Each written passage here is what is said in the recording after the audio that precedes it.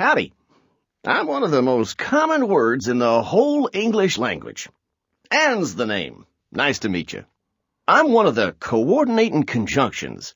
That's a fancy grammar term for little words that connect equal parts in a sentence, you see? What we do is we keep order when you want to have, for example, more than one subject. Now, take this sentence. Jack and Jill went up the hill. Now, without me, how would you know that there are two subjects? That Jack went up the hill and Jill went up the hill. Jack, Jill went up the hill.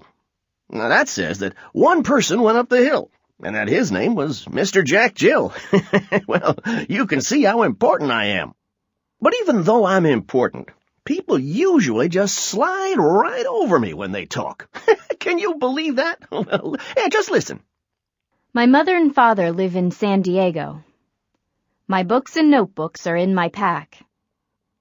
Now, my best partners are but and or. Yeah, they're coordinating conjunctions, too. What we do is we keep everyone in the right place and show how equals are related to each other. I'll tell you all about us later in this chapter, okay? So you stay right where you are.